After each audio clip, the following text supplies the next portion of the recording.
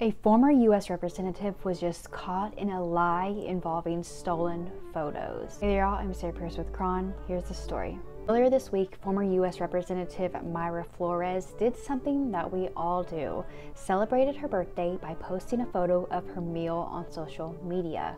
Except it wasn't her meal. In a matter of hours, users discovered her photo was apparently lifted from a Guyanese tourism site. Flores, who is currently running for election in Congressional District 34, posted a photo on X and Instagram of a pot of stew cooking over a campfire. "The ranch life with family is the best," Flores said in a now deleted post. According to Current Revolt, Flores clarified in the comments that she had been cooking gorditas de masa while visiting with her family.